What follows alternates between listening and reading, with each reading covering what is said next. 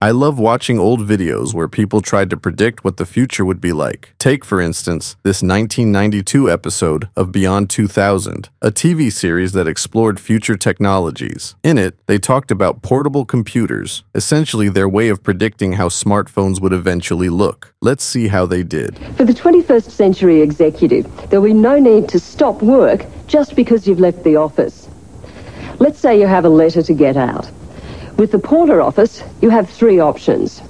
You can type it on the touch sensor keyboard, hand write it on the electronic notebook, or if you need to be hands-free, dictate it using speech recognition directly onto the page.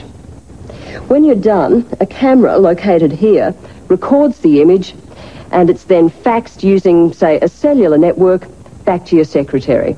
That leaves you time to make a few extra calls on your way home. The circuitry and battery power for all this is located in tubing running up the spine.